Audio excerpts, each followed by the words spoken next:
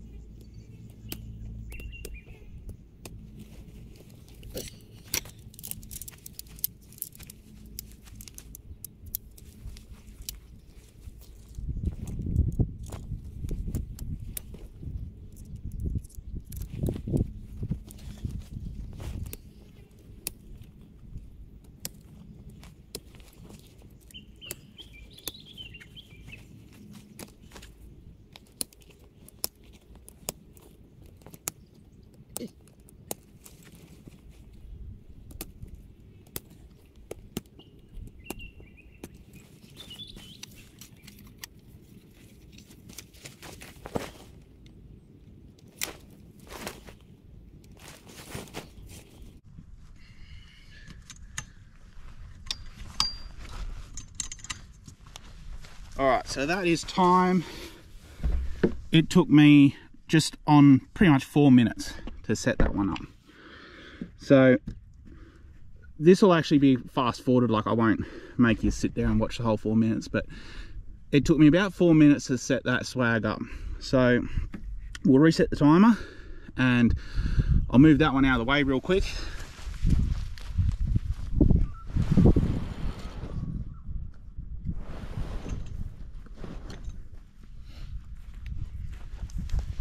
All right, so now I'm going to set up the Crashpad swag with the stretcher bed, and we'll see if there's much of a difference in setup time.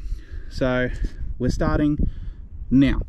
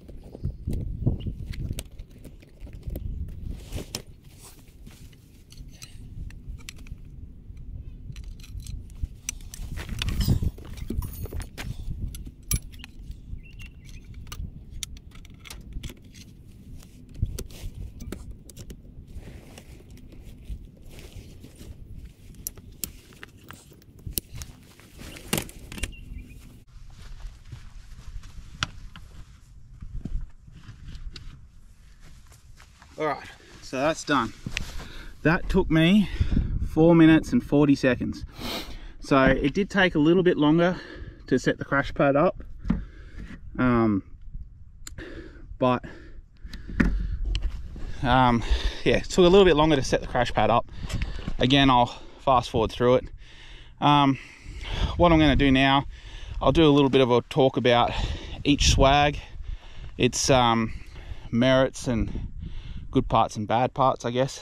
So yeah, I'll try and put a timestamp in, or something like that. I'll film a little bit at the start, and I'll let you know like the setup part, and then also yeah, anyway. So first and foremost, I think it's most important to talk about the price. So I think I paid, when King's Swags first came out, I think I paid, oh geez, it wasn't much. It was like maybe $200, $220, something like that. This crash pad setup, I think, cost me nearly $600. So I think between the stretcher bed was like 100 and something, the swag was like 400 and something, and then postage or whatever. If you're not sure, just go to the website. They've got all the prices there anyway. Same with King's. So first of all, the reason why I switched from King's to Crashpad, that swag is, the King swag is huge. Like, I only go camping by myself. I don't have anyone, you know, to go with me. In the cold, it doesn't warm up. Like, you know, you need a really good sleeping bag and that to stay warm. Like, I never really had an issue with that, but it felt almost like, for me personally, it was too much space.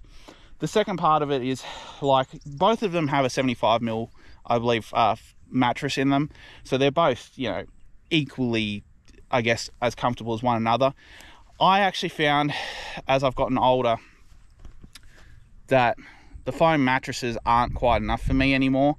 I was looking at going a full rooftop tent setup, but problem is, rooftop tents are thousands of dollars, and they're on the car all the time. It's more weight, it's up higher. The kind of areas I'm going, I didn't really need to be like that high off the ground, you know. I mean, if I was going to the Northern Territory or something where there's crocodiles and shit like that, then yeah, absolutely, I'd probably prefer a rooftop tent, just for peace of mind, really. But the crash pad with the stretcher bed, some of the bonuses for this, for starters, is the quality of this swag, and I'll show you, it is so good. So if you have a look, all of these, they look really good. The only downside is this actual, I guess you call it pole or bar or whatever, it is a bit on the thin side, but they do sell replacements. So if you ever break one, or if you're scared of breaking one, you can always order them. I think they're like $30, they're not expensive. You can always order one and have it as a spare. Having the overlap here as well, so you've got a big overlap where the zipper is, it really keeps the water and that out.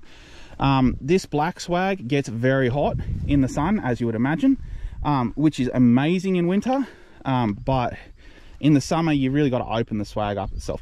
Both swags, you know, I'm about 6 foot tall, they fit me fine. This one has plenty of room in it. It's a King single, so it's got plenty of room in it. I can put a little fan or something in there if I want. The mesh and everything, really good quality. The actual stretcher bed, again, really good quality. You know, you can just see that the canvas is like, it's just, again, amazing quality.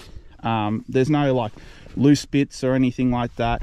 This is probably one of the best things on this swag, is that when you roll it up, you've got these clips instead of the feed throughs like I do on the King swag. That slowed me down a lot. Wait till you see the pack up as well. This packs up significantly quicker and easier than the King swag. I'm actually curious to see by how much.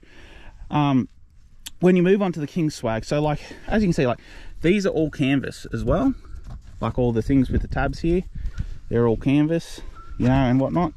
It's just, the quality on this swag is fantastic. Like, I have no complaints. Obviously that's why they cost what they cost. I don't really have anything negative to say about the Crashpad swag. Admittedly, I've only spent a couple of nights in it, but I tell you what, between the stretcher bed and the actual foam mattress inside, it is incredibly comfortable. It's the best night's sleep I've had out camping in forever, really. Yeah, I've got no comparisons. The King swag, so these are like they're not canvas, they're like a polymer or something, I don't know, but you know, you can tell they're not quite as good quality. They've got a thicker bar here, which is really good, but yeah, and the canvas itself, it's not bad quality canvas at all. It doesn't get too hot in here, so it's not too bad at all, but there are little bits of, you know, fraying and stuff around on it. It's the fit and finish is not quite as good, you know, the overlap's not quite as much. It feels like it's a little bit thinner of a canvas compared to the Crashpad swag. The mesh and everything is perfectly fine. This swag I've had for about 3 or 4 years and I've camped in it quite a lot. It's a great little swag, or big swag I should say. And where the overall I guess differences come in here is, it's like, most of all, it's just the price. So if you're only just getting into camping, my honest belief is that you're better off going with the King swag for 2 reasons. The first of which is being a bigger swag. If you have a partner, obviously you can fit you both in there. The King swag, the Crashpad swag, you can't fit 2 people in there. You could probably fit a person and a child in there if you wanted to, but it'll be a bit of a tight squeeze. So the King swag is really good for that. It's got a lot more room in it. You can fit 2 people in it. You can even fit a bag in it with 2 people. I mean, it'll be start to get a bit on the cramp side there if you did, but it's good for that. Obviously, being the green canvas, it's not going to heat up as much during the summer. But again, you just open it up, it's not a problem. Look, as a first-time camper, this is the way to go. Like, the Kings is the way to go in my opinion, because if you don't know if you're going to like camping or not, the last thing you want to do is go and spend, you know, like $500-600 on a swag and then decide you don't like it, you know. So it's a good entry-level swag for someone who wants to get out and see what it's like before you sort of really fully commit to it. The other bonus is, like, I'm actually going to keep this swag, like this Kings one, even though I've got the Crashpad. I'm always going to go out with my Crashpad swag when I'm on my own. But like, if I ever end up having my own kids, or if I end up, you know, with a partner or something like that, and the 2 of us are going to go out together, I've got the King swag there already. I might buy, like, Crashpad do offer a double swag, but they don't offer double stretches as of this video, as far as I'm aware. I believe a few people have inquired about it and they are on the way. So obviously keep an eye out for that. But like the King swag, it's heavy, takes up a lot of space in the car and everything like that. So like, size is, you know, definitely something that played into mind here. The Crashpad is significantly easier to set up, easier on your back and everything, because obviously you're setting the swag up on the stretcher bed. The only thing is, this stretcher, I'll see if I can get it to it, it does wobble a little. So what you would normally do, which really takes the wobble out of it, is you'd actually put the pegs in the ground and you tie them down, and that holds it in place a lot better. So that's the main thing. As of for the insides, I'll unzip this one, the Crashpad. I'm sure most people, you know, you can imagine they're both going to look pretty similar on the inside. Just got to find the zips. So the zips are here. So hang on a second. So the inside of this swag, you know, it's already, I can already feel the heat in that swag, but the inside's really good as well. Like, come on. So plenty of room for a single person. You know, you got a few pockets and stuff. I think they're at the other end of the swag there, but you got a few pockets and stuff. It's very, like, you know, the mattress is very, very good and cushy.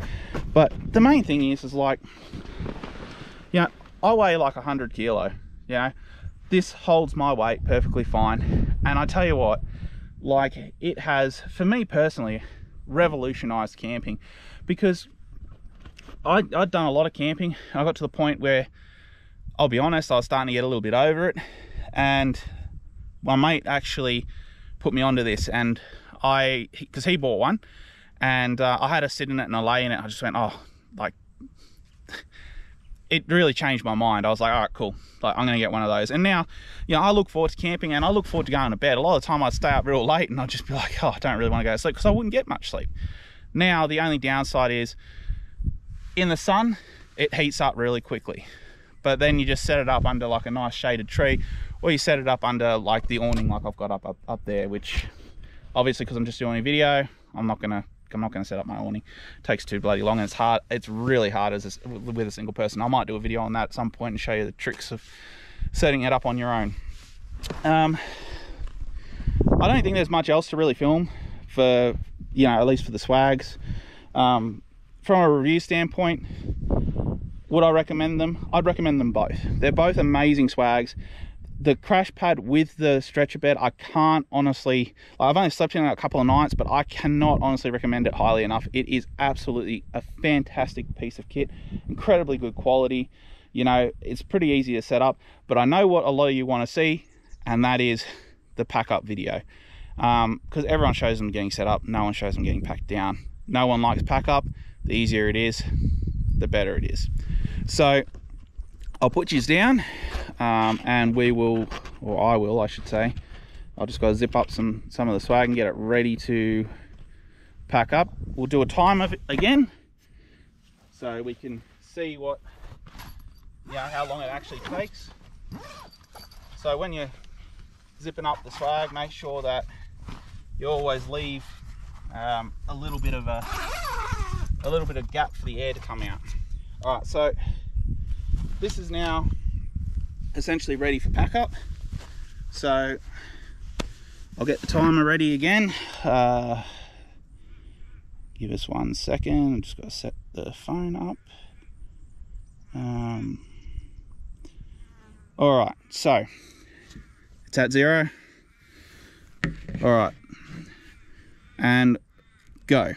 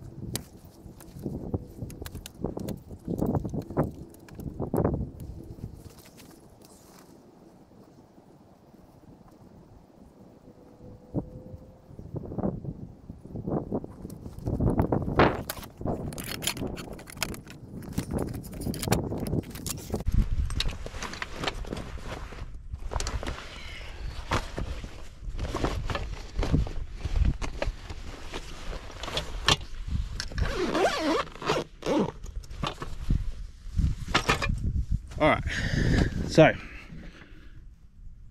5 minutes and 45 seconds to pack that one up. The only thing I ran into there was I pulled the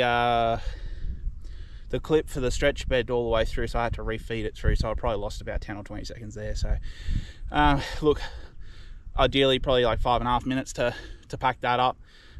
Significantly easier on my back though, because I'm not bending over as much.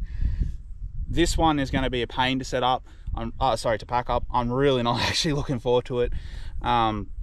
It's part of the reason I went the Crashpad, is because that, even though I had a little bit of a faux pas, is so much easier to pack up. Yeah, it's night and day. You'll see what I mean. The canvas bag that they give you with that swag, it just fits everything so easy. There's plenty of room there. Like, you could probably even leave some bedding in the swag and fit it no problems. I figured I'd wait until this part of the video to sort of mention that, but also the canvas bag they supply you is really good quality, as opposed to the King's bag, which you can get the canvas King's bags which are better, but all the same. All right, so we'll get into the one that I don't really like. You'll see how much more effort it actually takes me to pack this one up and whatnot, because you have to roll it significantly tighter to fit it in the standard King's bag that I have. So, you know, it's been reset and we are going to start now.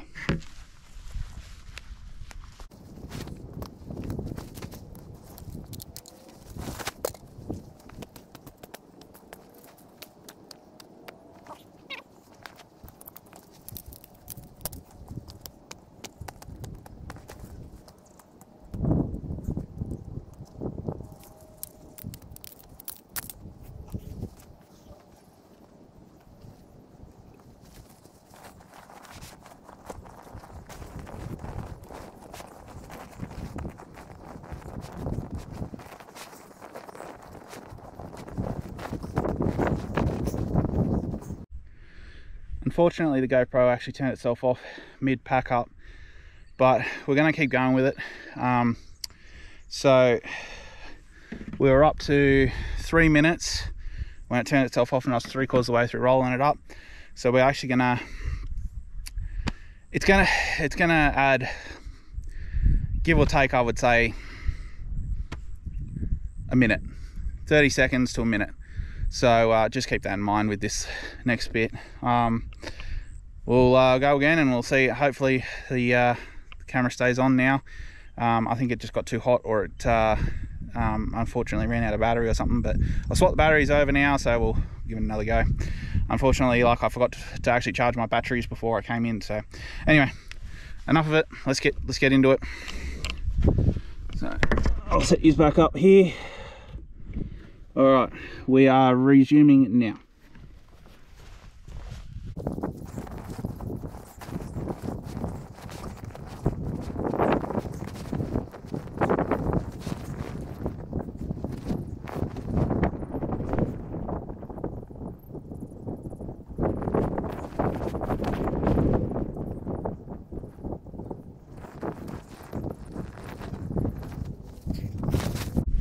This is the hard part.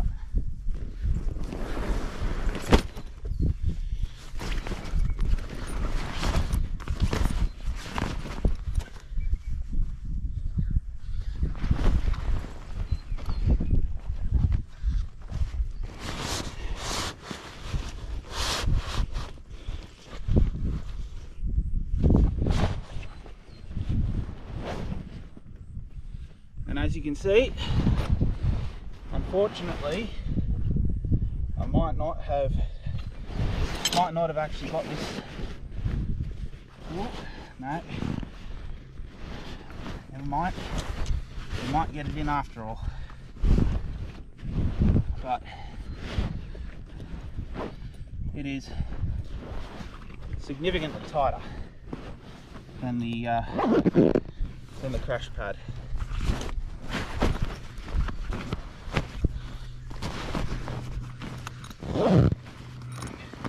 Now, the reason I'm sitting on it is I've got to actually crush it down to get the zips to close, because it's just so tight. We haven't even put in these yet, you know. So I'll put those in now.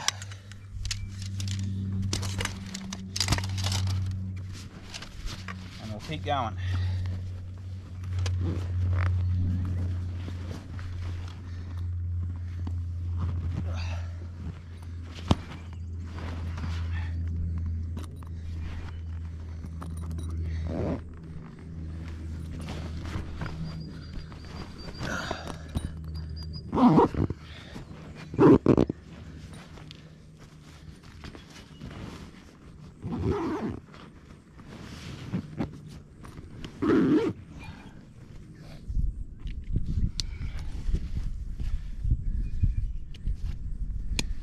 All right,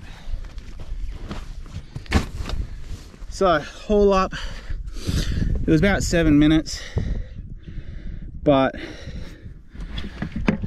given the fact that the camera died, I would say let's be generous, let's give it a 30-second, you know, sort of delay or whatever, and say that it was about 6.5 minutes. So the Crashpad, you can also probably tell I'm a lot more out of breath because the King swag requires me to really put my body weight on it to get it to roll up. And when you first buy that swag, it's even harder. So because I've had that swag for quite a while, it's actually gotten easier and easier as I've owned it. So the more you use it, the better it will be. Crashpad is pretty much brand new. I've only used it a couple of times, and you saw how easy it is to set that up, to pack it up, and like, I'm not out of breath like I am now. So it's up to you what you want to do. But in closing for this video, the King swag, brilliant for a first swag for anyone who wants to get into it, or for couples or anything like that. If you want something a little bit more luxurious, a little bit more comfortable, a little bit easier to, oh sorry, a lot easier to set up and pack down, Crashpad is your way to go. Both swags will do the job. You'll be comfortable enough, you'll be warm. If you add the stretcher bed to the Crashpad, you'll be really comfortable and you'll get a great night's sleep.